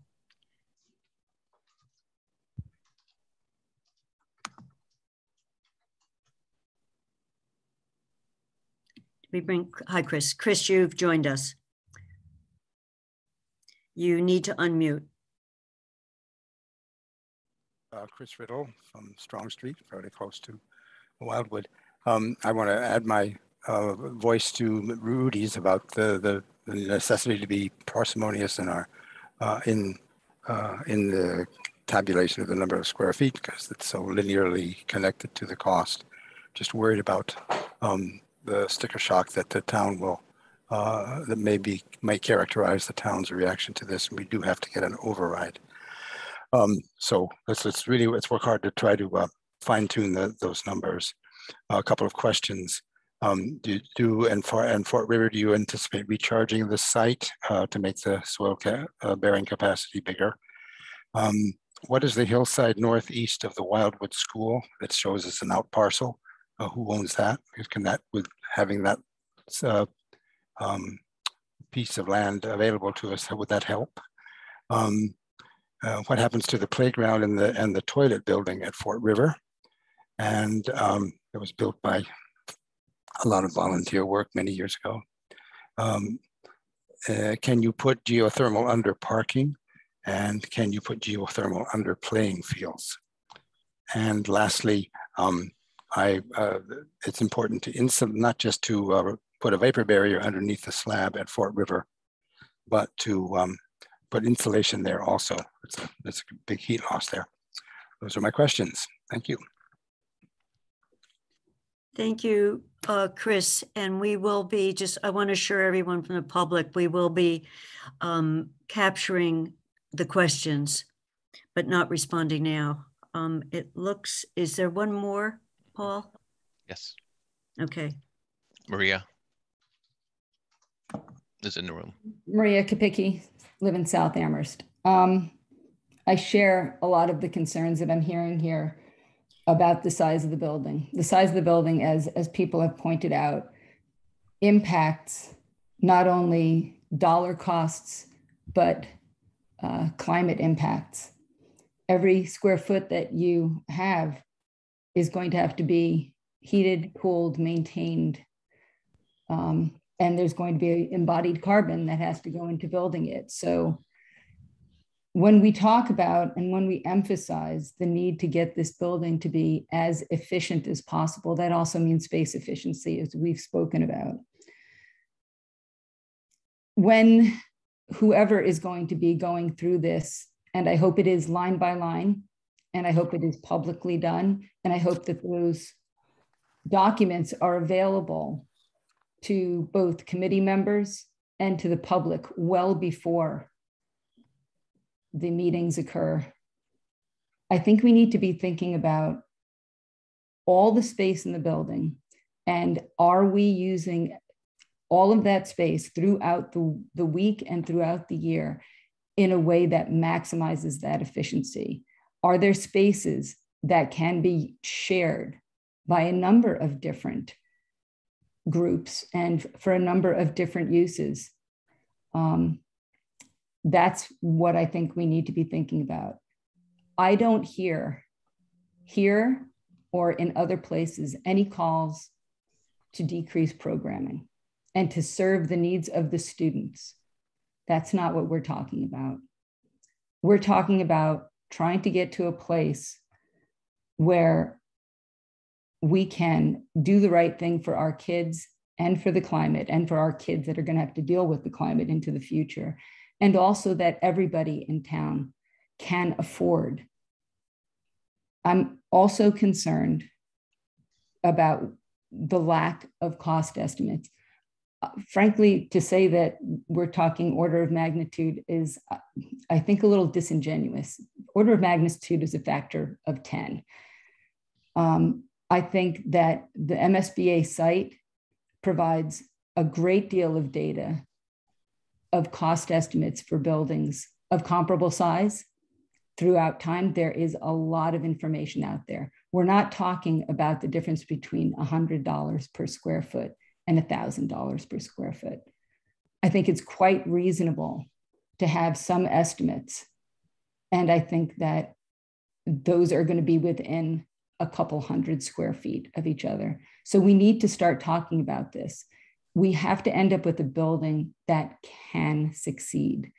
And I don't want us to reach for the sky and fall. Thank you. Thank you, Maria. I think we are right at the ending point, probably a few minutes over it. So I want to thank Danisco and the team, the entire team. I know how hard you've been working on this in an incredibly short amount of time. And I want to thank all the committee members from coming here and participating. So with that, we're going to end the meeting. Also, if anyone has any, where are we, who are the roles, Margaret is more than happy to meet one-on-one with you to just go through, because it's a complicated process. And we're probably certainly moving faster than I would have imagined, given that what we did in the fall, but we need to keep this moving. And it's pretty exciting to start seeing a possible building. So I think with that, I'm just going to adjourn the meeting. We will post the slides. the minutes will capture the public comments, and the design team heard them. Thank you very much, everyone.